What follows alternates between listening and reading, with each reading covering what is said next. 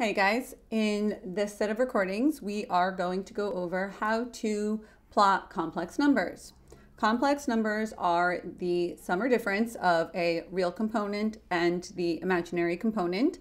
They are known to be, we describe them to be in the form of A plus BI, where A is going to be our real component and the B value is the imaginary component. Whenever we use a plus sign in the description of the structure of something, the standard form of something, that is just by default. It doesn't mean that the A or the B can't be negative. It just means by default the equation or expression or whatever we're using just defaults to a plus sign. All right. Now, even though 3 plus 4i is a single number, kind of like plotting a number on a number line when you're a kid, right? Like you're a little kid on your desk in first grade and your teacher gives you a little number line. Say, I guess I have a little, yeah, we could do it over here. They give you a little number line on your desk. Maybe they 1, 2, 3, 4, 5, 6, and 7.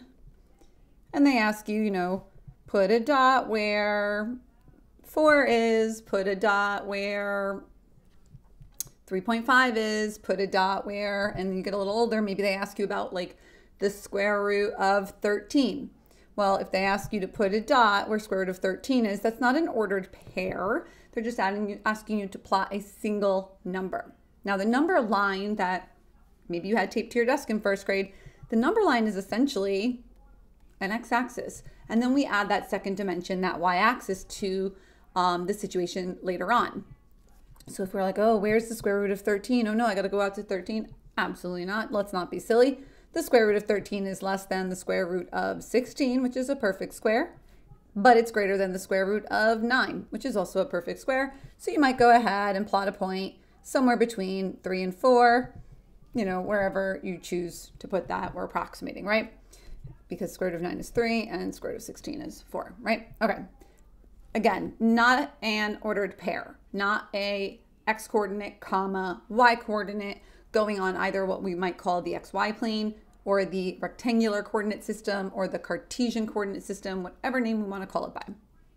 However, if we want to spice things up a bit and bring in that second dimension, we would add in a y-axis, which is our second dimension right there. The y-axis, the second dimension, will pass through the x-axis at 0.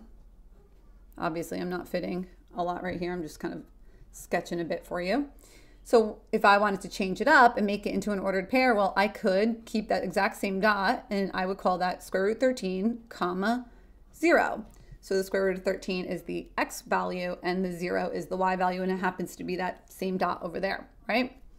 So why am I mentioning all of this? Well, when we plot a complex number, right, we are plotting a number like the first one, just like the square root of 13. However, complex numbers have the two components of a real and an imaginary ingredient to it. So we plot it, even though it's just a single number and it's not a coordinate point in ordered pair, we still plot it similar to an ordered pair by indicating both the real in one direction and the imaginary component in another direction. So over here, I have just a little axis for us to use. And the way we go about doing an example like this one is we're going to assign our axes to what they're going to be. So this axis that goes horizontally, which we are used to calling our x-axis, in a situation, context clues, obviously aware of your surroundings, this is a complex number. In this situation, this won't be referred to as an x-axis, but instead this will be referred to as the real number axis. So let me fit that right there. There we go. Okay. Then this vertical axis, which we're used to being our y-axis, instead is going to be the imaginary axis. This is a little bit familiar if we remember the I wheel that we talked about in class. I'm not sure if I recorded that into a video yet. If not, I will for anybody who wants access to it in that way. But our imaginary will go vertically and our real is horizontal like that. So the A is sort of like our X value. It's going to move our coordinate point from the origin, which is where you would originate. It's going to move our coordinate point, or not coordinate point, but our point, our number that we're plotting here in the horizontal direction. If it's positive, it would go right. And if it's negative, it would go left. And then the B value is your imaginary component, and that's going to move us vertically up or down. So here we have an example, 3 plus 4i. So your tick marks do not need to be to scale. We don't need to do 8,000 tick marks. I mean, realistically, you could just put one tick mark on each axis as long as it's on the correct positive or negative part of the axis, and label it what it is and call it a day. So I'm going to put a few tick marks. So I got 1, 2, here's 3. I'll go up to 4. And then my imaginary, I need it to go up to 4. So to make sure I fit it, 4i, halfway is 2i, halfway is 1i. So then there's 3i. So 4i will be this right there. So where are we going to see this point? It's going to go right there. And that's it. That is the point. Let's just make sure this is nice and focused for you guys. And that is the point 3 plus 4i. So you could either label it with 3 plus 4i, or if you wanted to assign a letter to it or something like that, you can call this, you know, point W, whatever you want to call it. And then you go over here and you can label the point with the W.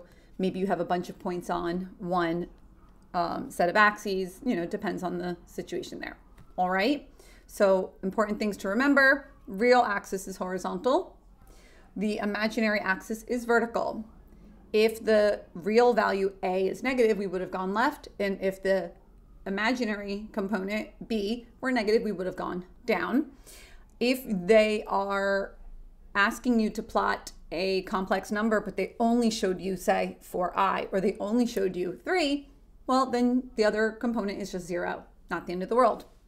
And you just go ahead with that. And important also is your starting point is the origin. We originate there. So that is our 0, is what we are used to seeing as the ordered pair, 0, 0 on a regular XY plane.